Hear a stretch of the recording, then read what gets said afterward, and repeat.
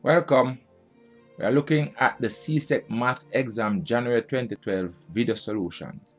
So let's start with question 1A. The first part of question 1A is asking us to use a calculator or otherwise to calculate the exact value of this expression, and we have to express our answer as a fraction. Now what we want to do, we want to eliminate these mixed fractions first so we can form improper fractions and then simplify to the final fraction. So let's go through the steps. Now firstly, this 1 3/4 can be expressed as 1 plus 3/4. Now 1 here is just the same as 1 divided by 1. That's our square from here.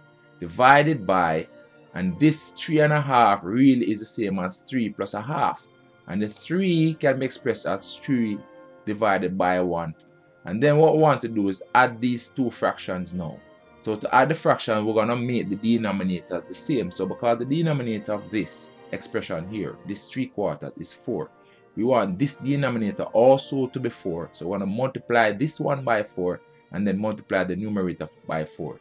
So this will become 4 over 4.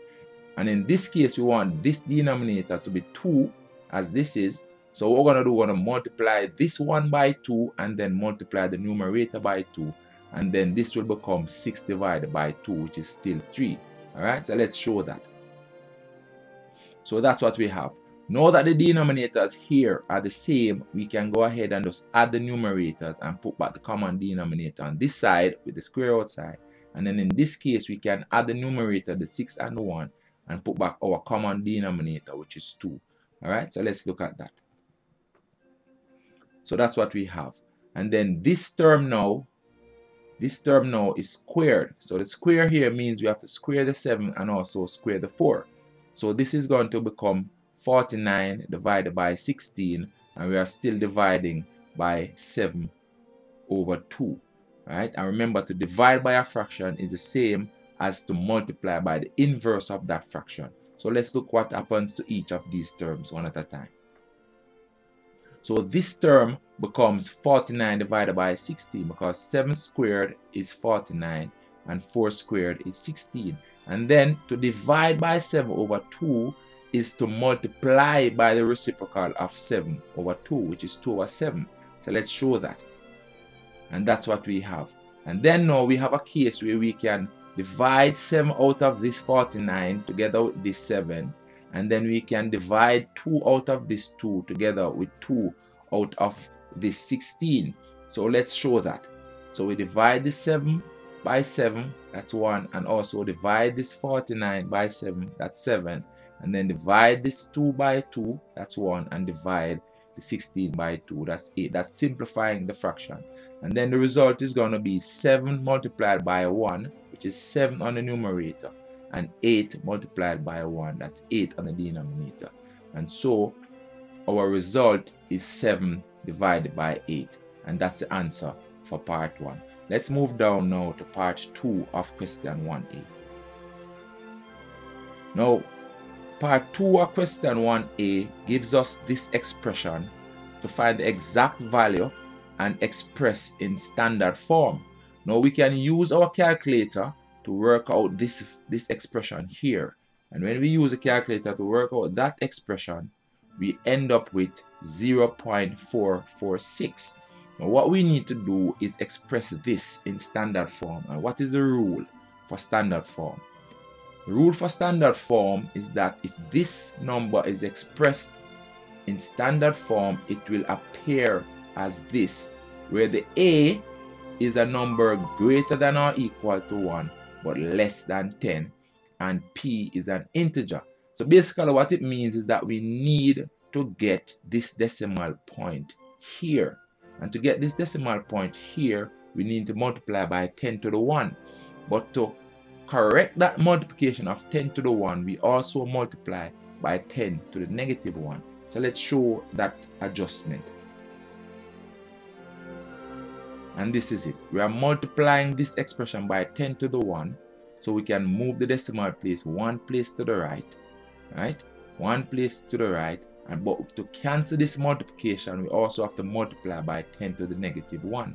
Right? So when we execute this calculation in here, we end up with this calculation becoming this, and then this 10 to the minus 1 comes back here, and there we have placed this 0.446 in standard form, 4.46 times 10 to the minus 1. So that's the answer for part 2 of question 1a. Now let's move down to question 1b. Now question 1b tells us of a typist whose basic weekly wage is $22.50 per hour in a 40 hours work week, and overtime is 1.5 times the basic rate. Part 1 of question 1b is asking us to calculate the basic weekly wage.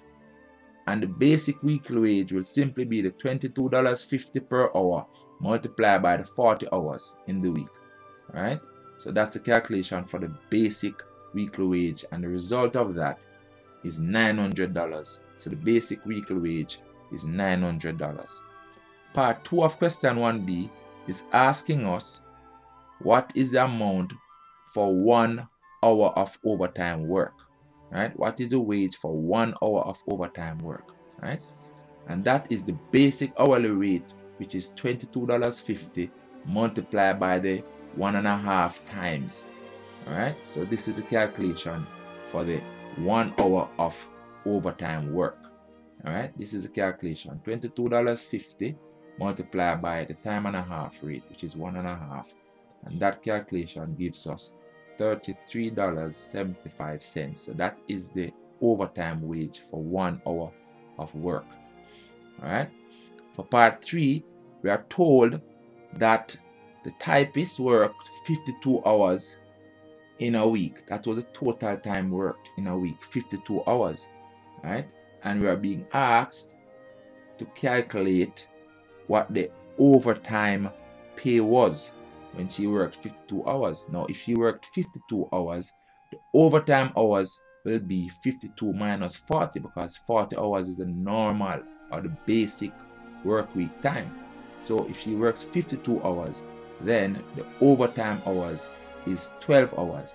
And because the overtime rate is $33.75, we multiply the 12 hours to get the overtime rate. We multiply the 12 hours by the $33.75, and that will be the overtime wage when she works 52 hours. So that's $405. All right. And then in part 4, we are told that her total wage in a particular week is $1,440, right? And we're asked to calculate the number of overtime hours that she would have worked to earn this $1,440 in a week.